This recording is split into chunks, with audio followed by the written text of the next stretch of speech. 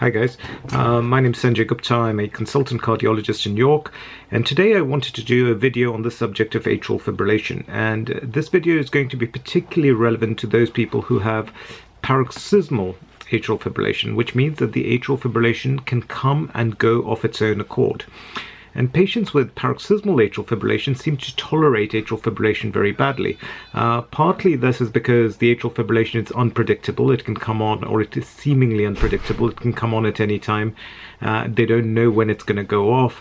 And for some reason, patients who have paroxysmal atrial fibrillation seem to notice symptoms a lot more. So they can feel very tired during an attack. They can feel dizzy. They can feel breathless. They obviously have palpitations, and they don't know what to do about it. And they just simply, usually they have to just wait it out, and they have no idea when it's going to finish, or they have to go to hospital, which in itself is horrendously, stressful, etc. Now, what we do know is that although not every paroxysm can be predicted, there are some very definite triggers that can bring on episodes of atrial fibrillation. And those triggers can be very subjective. So although we do research and we look and see what could trigger off atrial fibrillation, everyone has different triggers. So I wanted to do a video where patients themselves came forward and volunteered their triggers. So I found a really interesting study, and this was by a guy called Hansson, Hansson et al., and it was published in the BMC Cardiovascular Disorders Journal in 2004. And what these guys did is they asked 100 people who had paroxysmal atrial fibrillation what they felt were their main triggers for atrial fibrillation. The advantage of identifying your triggers is obvious, that if you know something is likely to trigger off your atrial fibrillation, if you can avoid it, then it's less likely that you'll have the atrial fibrillation. So they took 100 patients. There were 72 men and 28 women. And they asked them, what brings on your atrial fibrillation? Now, just before we talk about that, it's worth knowing that the patients ranged from as young as 22 years to as old as 79 years. 76% out of the 100 patients were actually on medications to reduce the paroxysmal atrial fibrillation, but 24 weren't taking any medications at all. Now, the interesting thing was 72% of patients actually said that we feel that our atrial fibrillation comes on at around about the same time of the day. So the majority of them said that their symptoms seem to come on between 6 to 9 p.m., but also from midnight to 9 the next day.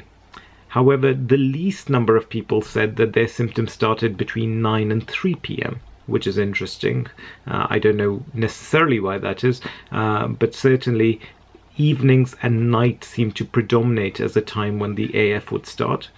35% of this group actually said that they woke up with atrial fibrillation. 31% said, look, my atrial fibrillation seems to start at rest. And 22% said, actually, mine seems to start after I've done physical exertion. Okay. And for the majority of patients, 64% of patients, the attack of atrial fibrillation lasted less than 1 day. Whereas for 17%, it could go on from between 1 day to any time between 1 and 7 days. And none of them said that their episodes went on for more than 7 days.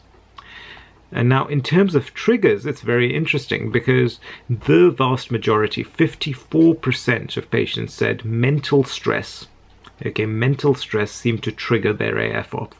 42% said physical stress seemed to trigger their AF off.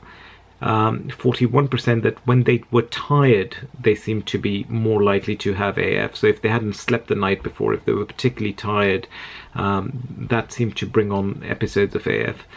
34% said any form of alcohol.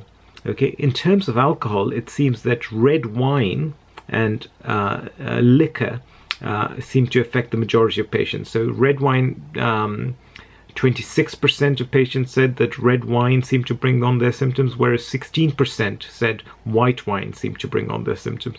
26% also said liquor of any sort can bring it on. What about coffee? Now, coffee has been hugely debatable because a lot of people say, well, maybe coffee doesn't cause AF, etc. But when you ask a bunch of patients, 25%, 1 in 4, said that coffee seems to bring on their symptoms. Infections can bring on their symptoms in about 22%. Cold drinks, drinking something very cold, can bring it on, or did bring it on, in about 8%. A large meal seems to bring it on for some patients, but only 3 out of 100 patients said a large meal seemed to bring it on. Food, there were certainly food triggers, so 18% of this group said food of some sort brings it on, in particular onions. So 5% said onions seem to bring them on. Nuts, and 4% said nuts seem to bring them on. 3% said chocolate seemed to bring the AF on. 2% said ice cream. 2% said spiced food. Cream, so 1% said cream, strawberries, fish, sweets, beans, shellfish, and garlic. And about 15% said, look, we couldn't identify any obvious triggering factor.